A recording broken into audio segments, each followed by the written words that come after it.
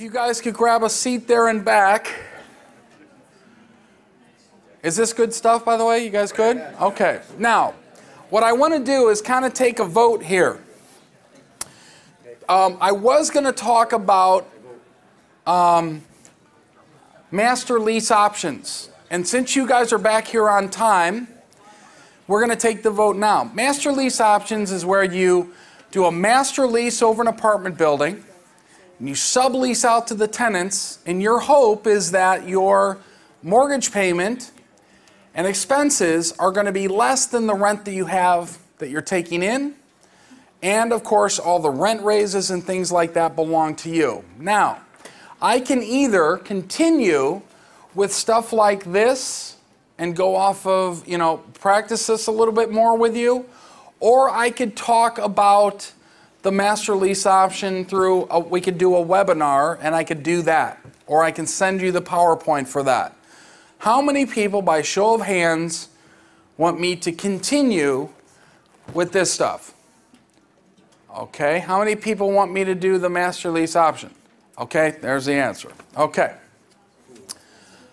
So, I will, before I jump into that though, what's that? You have weighted vote? I don't know about that. So, before I jump into that, I just kind of want to review again that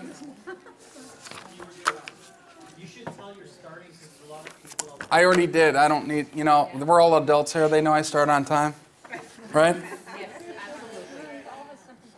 I have something to say. I was wrong. Karen was right. The rent comps that she was giving you were actually accurate. Okay, see those, that's why I But stopped. he grabbed the mic and... I had to grab the mic from her to be wrong in front of her. So, yeah, I don't, whether they come in, that's there. They know I start right on time. Right? Well, not anymore. Can you hear them now? Very little. Anyway, I will say before I go to that to the master lease option side, I will say that this stuff, like I said before the break, takes practice. It really does. And I know for some of you, that might be something that I just need to select one thing here. Bear with me 2 seconds if you could.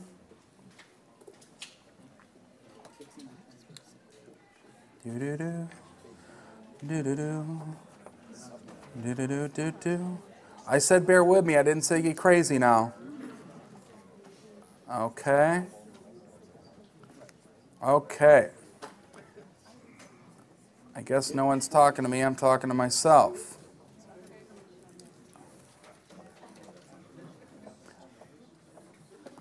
Okay. So, before I get on to the master lease stuff, I just want to finish off with what I was talking about here. This stuff not only takes practice, but this is where you are going to start to find the creativity with what you're doing. Now, I wanted to take this deal. Now, Raphael and Robert said, please work the total return on investment for me when we get back from break. And they're not here. Do you see what I do here? So I'm going to work it anyway. Yeah, I'm going to work it anyway, okay? Like I said, we're all adults here. You guys know I start pretty much right on time. So let's say, this, by the way, Penny is not here as well. This is a good deal. I mean, I would look at this deal. I would take the next step with this deal, which would be to, from this point of view, based on what I know, I'd put in an offer. Because I know the asking price is $925, but gosh, I can figure a way that I'll at least get an 18.4% return and maybe even leverage that. I might go on at this one. Can you give me just 2 seconds to explain this, please? I might go on at this one and say right from the beginning, I'll give you your asking price, but I'm going to ask for that 80-10-10. I might do this right at the beginning. By the way, what do you have to lose? What do you have to lose? Nothing. Nothing at all. Now, they may say, well, I don't want a 6% interest rate on my 10%. I'd want a 7 or an 8. In this side of the world, it's much better to put in the offer and then figure out if you want to buy it or not, meaning you're studying the investment. You're going to study the performance of that. So on something like this, I would take the next step, put in the offer, and move forward. Does that make sense? It's different than the residential side of the world, where you kind of look at the place perhaps. Well, some of you don't because you're from Canada. But you look at the place, you might look at it again, then you put in an offer. On the commercial side of the world, it's very normal to put in an offer even before you see the property. That's a very normal thing. From 30,000 feet out, knowing what I know now, and working these numbers, I would move forward on this. I put in an offer, I would probably go 80-10-10. I'm giving the seller his or her asking price, and I'm taking my terms. Now, if we get this under contract, we still have due diligence to go through. There's still negotiating here that could be done. Still negotiating that could be done. Remember, you've got credits at closing, you've got deferred maintenance, you've got rent credits, which I'd like to explain real quick here because we didn't cover that this morning. And we've got some other ones that we could impose. Let me just talk about rent credits here for one moment. These rents, I think Penny said the average rent here was $575, okay? So let's say that we take $575 and times it by 32. We get how much? Oh, that's right, Paul. You're still working. Oh, look, Raphael and Robert are back. I just want to let you know while you guys were gone, I ran through the total return on investment exercise. So you'll have to review the videos to get your answers. Okay. So what is it, Paul? I don't know, what am I doing? 575 times 32. 18,400? 18,400. Okay. 18,400? Okay, great. Somewhere around So, 18,400. 18,400? Thank you, Wayne. Dallas, what was the number here then? 433,629. Okay, great, great. You can see why Dallas has had most of the issues in the room. But yeah, it's 18,400. Now, that is if all units, where did I write that? Sorry. That's if all units are full and paying rent. Let's just make that assumption because I want you to get the overall theory. Now, most people would say that you should close near the beginning of the month. How many people have heard that? You've heard that? Okay. How many people have heard that you should close near the end of the month? Okay, so we've got disparity in the room, I see. Beginning, end. How many people heard that they should close right at the middle of the month? A few hands. Wow. That's great. And those are probably all right. You know, however, those are probably right for somebody else, not for me. So here's what I want you to do. I want you to put this statement down. And this statement is this. Before I give you that statement, though, let me tell you why this is important. If you've got 18,400 and you divide that, Paul, by 30, you get what? Like 30. Because there's 30 days in a month. $613 per day. That's per day of credit. So if you close on the first of the month and all the rents are collected, you should get $18,400 in credit. But how often are all rents paid by the first day of the month? Not many. Now, if you close on the last day of the month, you get $613 for the credit. Not a lot of credit there, right? You see, if you close in the middle of the month, you're going to get about $9,200 if you close on the 15th, if all rents are collected. Notice I keep saying that. If all rents are collected, the challenge is they really aren't. That's a turbulent, dynamic thing. So if you close about the 5th or 6th, you're probably going to have a better chance of having more rents collected than on the 1st. Does that make sense? But if you have a credit for the balance of the month, say the final 25 days, and that credit goes on your closing statement, you probably still have rents that are going to come in after you close. You actually have to go back and split those up and give the seller whatever comes in. It's a mess. It's a mess. So I put this statement in my sales contracts. And it goes a little something like this. Buyer to receive a full month's rent credit, regardless of the day of closing, for all occupied units. Buyer to receive a full month's rent credit, regardless of the day of closing, for all occupied units. Now that's one sentence in your sales contract. Will the seller go for that? I don't know. I don't know the situation of the seller. I've done it. It's been accepted sometimes. Other times it has not been accepted.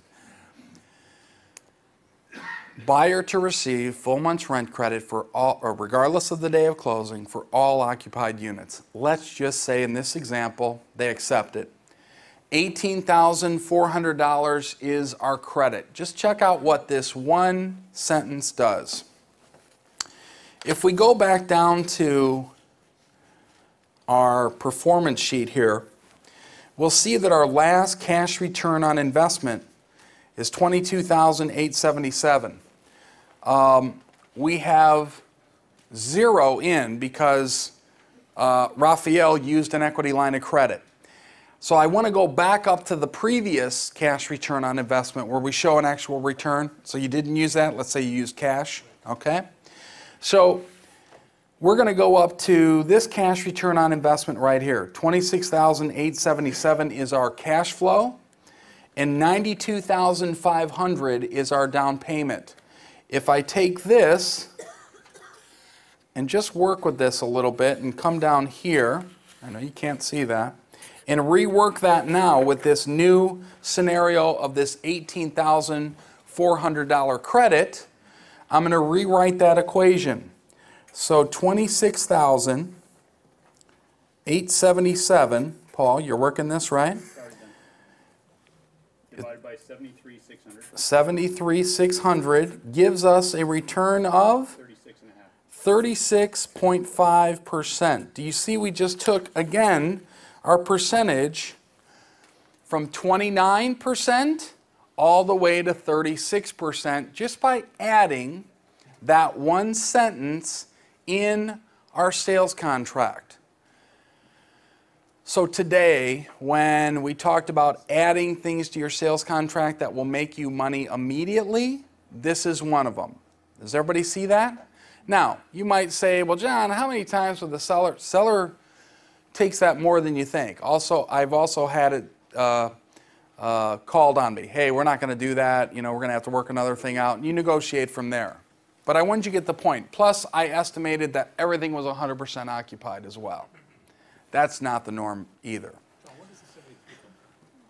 The 73 comes from your down payment. You're going to take that credit of $18,400 that you're getting as the rent credit for all occupied units for a full month, and you're subtracting it from the 92.5 to give you the 73.6.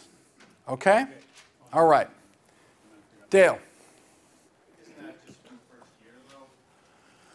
That's the first year return. I'm just doing a 1 year return. I'm not doing projected 5 year. You could do an average over 5 years. You could certainly do that. I'm just doing 1 year right now. Yeah, that should answer your question. That is still continuous though, because once the money's off the table, it's back in your pocket. Yeah, well, I did answer his question number one, Scott, but yeah, I'm just talking about 1 year. I'm not talking about 5 year projections now. I got to keep this simple.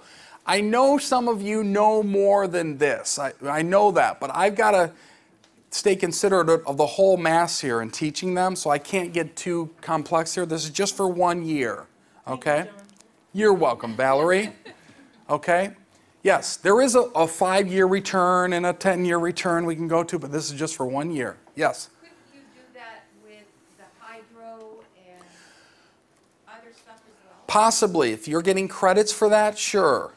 Absolutely. Those are called utility deposit credits, perhaps, and things like that. Yes, absolutely. Yep. We good? Anybody else? Okay. I had a Paul? slight correction. See, it doesn't matter too much, but I used 9,200 as the NOI, not 92.5, so it's off by a smidge. It's 36.3. I just want to mention it before I get called on it by any of the eager backup. Paul, way to go. I appreciate that. Not a lot of people admit their mistakes. Very good. Does he do this at home? Yeah, he's good. I think he's good. So it's only 36.3%. The overall theory here is little things mean a lot to return. And if you only have $100,000 to work with, don't take all that $100,000 and put it on one property. Find out where you can add leverage, and maybe you can buy 3 properties for $33,000 each and get a much higher return by adding that leverage. That's the lesson here. Yes, Wayne. I know we're not doing more than 1 year, but all of the things that you're talking about have multi-year impact, right? Of course, yep. Yeah. So Absolutely. Because what you're going to do, thanks Scott for starting this, what you're going to do is you're going to have a 5-year projected return, maybe even a 10-year projected return. For those of you that are using Property Evaluator, anybody use that?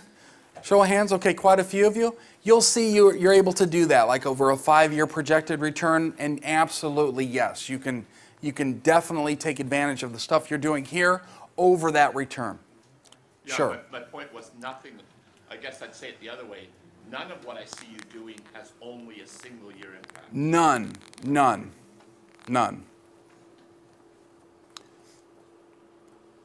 Paul, you have a question? Imagine that. All of this is based on an 80% bank financing. How, I know we did that just for the numbers, but how realistic is it for us to expect to get 80% bank financing? Should we, when we do these, use 75%? Yeah, I had that question. Again, I don't care where the deal ends up when I'm running par, I always run 80%. Now, that doesn't necessarily answer your question.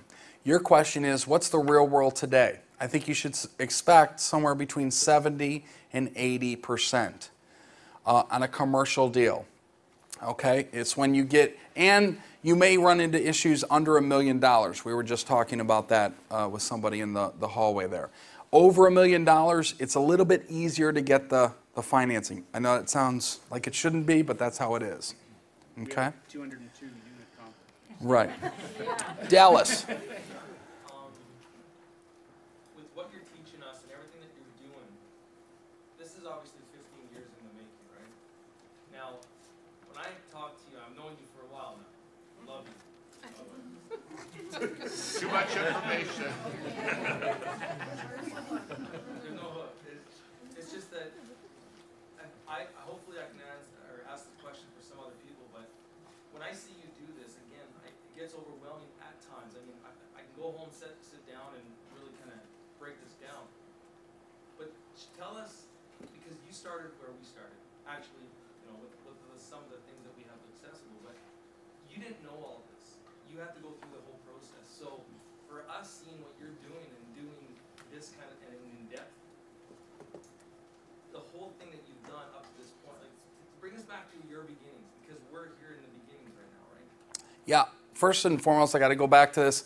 I practice this. I know it well because I practice it. You've heard that practice doesn't make perfect, it makes permanent kind of thing. I do. I practice it. How many of you, I've told you to memorize those formulas. I know my stuff. When I get in front of a room with bankers, investors, or if I had to talk to Cinnabon guy, I would know my stuff. I know how to talk. I know the formulas. Those formulas, because I work with them here. You see how many formulas I work with here, right? Cash return on investment, debt service coverage ratio, cap rate, all of those things. I'm able to work them because I know them. And this process of PAR, 80-20, 80% bank financing, 20% down payment, and understanding that I want a constant to go off of. If I don't have a constant, by the way, to go off of, I don't know what is kind of normal. If I'm on a tee box on a hole, I don't know if it's a par 3 or a par 80. I want to know what that is, because what's normal on a par 4 is it should take me 4 shots from tee box to cup. Tee box to cup, okay? And that's what I want to be cognizant of with these deals. I want to know what's in a normal world, how should this perform? Now, it may not end up in 80-20. I might not get 80% bank financing, I only might get 70. I might not have 20% to put down, I might get 70, 20, 10. 70% bank financing, 20% down, or seller financing, 20% down payment. Or I might get something, another combination. I don't care where it ends up, but I gotta know what par is on that particular property first. That's why I run through this. I don't use, and I'm not saying not to, it's fine, but I don't want to use the green sheet first for me and my situation. I want to work these out first, and then I might pull out the green sheet, okay? I work these by hand, and I've worked them by hand for 15 years because it's quick. It doesn't really take very long. You see how fast it is when I'm getting information from you and having Paul work the numbers. When I'm at my desk and I'm looking at these, it's very quick. As a matter of fact, if you're working with your coach, what I would expect of you with your deals is to run it at par. You run it at par, and when you send it to that coach or send it to me, say, John, we found 3 deals, and these 3 deals at par operate like this. One is 20% return at par, the other one is a 12% return at par, and the other one's a 3% return at par. Here's what we're going to do. Tell me really quickly about the 3%. And if nothing spectacular there, we're moving it out of the way. That fast. We don't have time to work on dead deals. The 12% one, we're going to work, and we're going to do things like we did here. 18.4 to 29, 29 to 36. The one greater than 15, I'm going to say, tell me about it a little bit. What's happening there? Why is somebody willing to give such a great return at par without doing anything to the deal whatsoever? The sweet spot of 5 to 15 was designed to tell me, hey, this is acting very much like a quote-unquote normal deal. I can still massage it and manipulate it to get a higher return, but at par it's normal. At greater than 15, you know, it's acting kind of strange. Is this too good to be true? Usually there's a story behind the numbers. And I learned to sense that when I look at this. So when I see a high cap rate, an elevated cap rate, I would say 11 or over, it typically is telling me that that income stream is not as stable as it should be. When I say income, I'm talking NOI. And when I see a less stable income stream, that usually translates into a high cash return on investment and a debt service coverage ratio that's really high. Why would somebody move a deal to market like that with such a great return? Why wouldn't they give it a higher price point? It would be worth more in the market, right? Does that make sense? I also will take that NOI, and if there's a scenario of cap rate issue, meaning the deal doesn't seem to be priced right because of its return, I will take its NOI and apply what you think the market cap rate is. I think I did that in the first or second deal to see what this should be priced at. Does that make sense to everybody? So that's how I work this. I've been doing that for 15 years. I'd recommend that this thing is practice, practice, practice.